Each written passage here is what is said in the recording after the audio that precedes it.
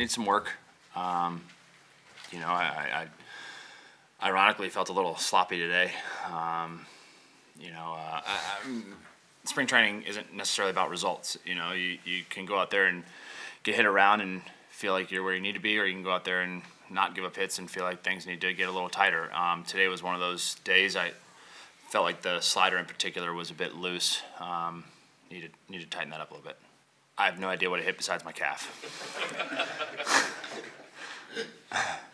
Nothing serious. I mean, I don't think so. You know, it's going to be sore. It's going to be sore for a few days, but you know, nothing I can't manage. I was actually talking with Dave Robertson yesterday about you know, the Yankees World Series win and what it was like winning a championship in the city and what the parade was like, and you know, obviously in that city it's just, you know, iconic.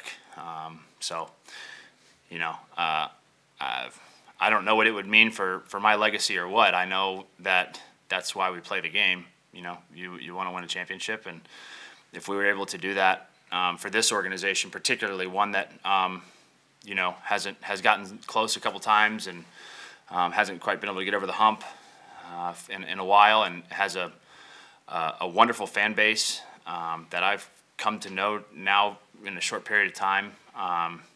You know, those are the stories that live forever. You know, it'd be pretty special.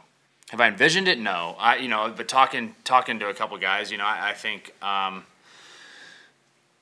don't know. I'm not afraid to talk about winning a championship. I think establishing a culture that you expect to win a championship is important. You know, you should be able to talk about it. That's what we're all here for. You don't shy away from it.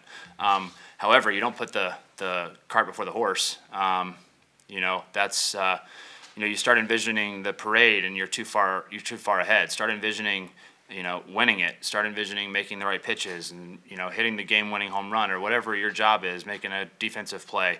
Those are the things, you know, you expect to rise to the moment. You know, the parade is, after it's all said and done and you're exhausted after a long season and you're, you know, laying down on the battlefield victorious, that's the moment you enjoy it, you know, but don't think about that yet.